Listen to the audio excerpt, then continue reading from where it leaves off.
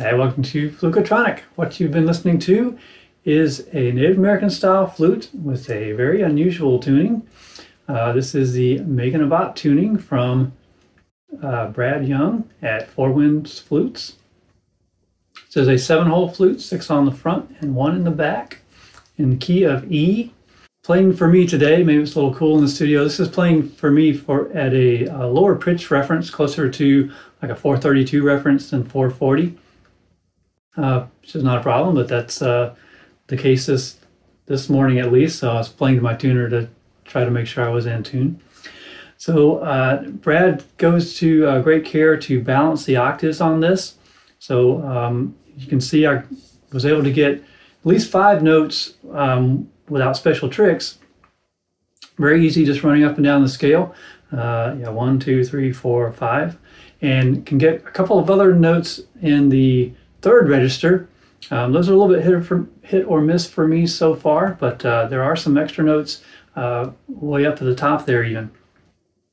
So if you've been watching the channel, I recently posted a video about a lower key C rim-blown Magen Avot flute from Carl Jung, and that flute prompted me to look around for other makers with this style and found this from Brad.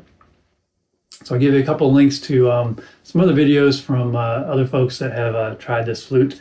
And this is just a really neat tuning, really neat flute. To have this in a Native American style with, so you don't have to worry so much about you know, the rim-blown embouchure, is just a really cool package. And I mentioned in that video, I'll mention it again, that I'll do a kind of a deeper dive into the music theory behind this. But it's just a very versatile flute, and without getting into the theory, you can just do a lot with it. Depending on which hole you choose as your root note, you can just get very different sounding scales out of this with very little effort. You can get that exotic kind of Jewish, Middle Eastern sound that we heard in the opening there by treating the all holes closed, you know, treating that as your root note. If you kind of ignore that and go from the 2nd, then you actually get a natural minor scale. Going from the 3rd hole, you get a different minor scale, actually called a Locrian mode, but we'll get into that later. And then if you just go from the left hand, you get a major scale. So let's look at all those. We already saw the kind of the Magen Avot one. Let's look at the other options here. So just natural minor scale.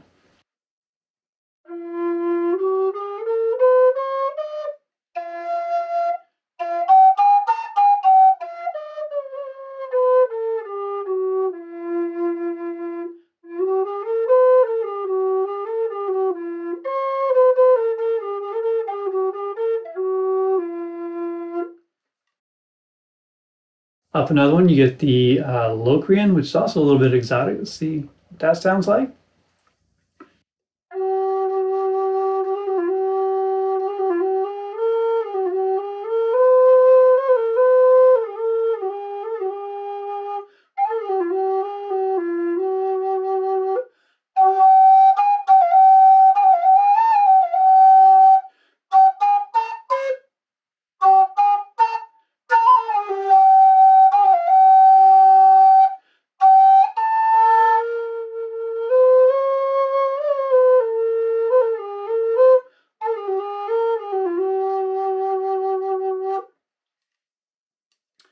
and then major scale.